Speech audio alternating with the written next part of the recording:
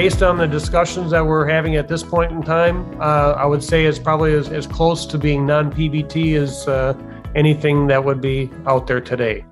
Like I said, somebody can come along and say, well, they would have a definition for something that would be persistent. They would say, well, FK-5-1-12 is persistent because it lasts for 5 days in the or a week in the atmosphere, or it breaks down into something that would be persistent. So that's a discussion or an opinion on the relative safety of the product.